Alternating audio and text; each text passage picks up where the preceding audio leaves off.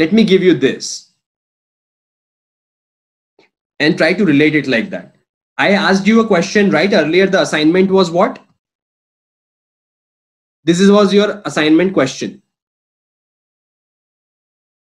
How can I have more money at the end of each month without incurring debt?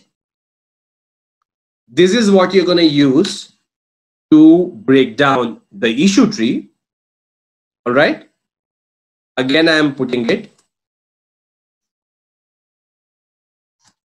And now on the same assignment, there is also a hypothesis tree. Let's look at what that is.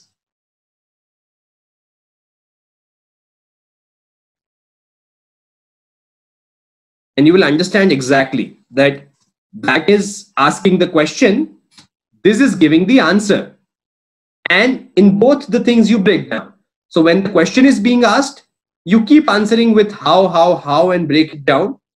And when the hypothesis, when the answer is being given here in hypothesis, you ask the why question to justify the answer. Look at this, what I've just pasted down here.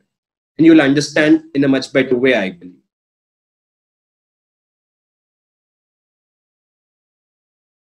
You know comparison shopping, right? Like going on these online portals and buying something.